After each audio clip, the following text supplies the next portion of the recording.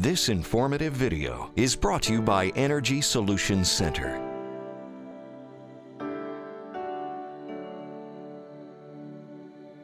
The gas-fired reciprocating engine is an internal combustion engine, which is one of the several prime movers used for power generation.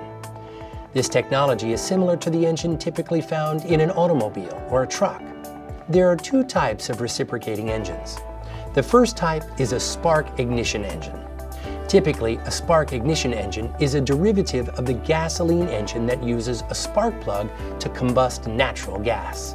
The second type is a compression ignition engine, or diesel engine. Compression ignition engines are designed to run on a dual fuel configuration that burns mostly natural gas, combined with a small amount of diesel used for ignition. Engine-driven CHP systems incorporate a reciprocating engine to turn a generator and recover useful thermal energy in the process. Waste heat can be recovered from the engine's jacket water or engine's cooling loop, hot exhaust, and/or lubrication system to produce low-pressure steam or hot water that's available for use by the facility to meet thermal needs. Recovering the waste heat provides a total system efficiency of around 85%. Various natural gas engine products are available for a wide array of applications and duty cycles, including standby or emergency power, peaking service or peak shaving, baseload power, and of course, combined heat and power or CHP. They can withstand various ambient conditions such as climate or high elevations. These systems excel when used for variable load applications that might require frequent startups and shutdowns.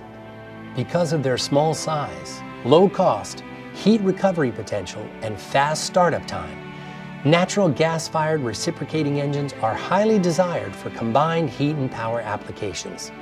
Reciprocating engines are available for power generation applications in sizes ranging from 1 kilowatt to over 5 megawatts.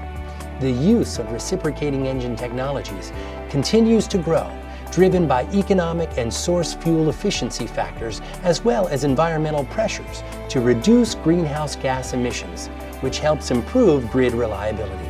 For more information on CHP systems and prime movers, please visit www.understandingchp.com.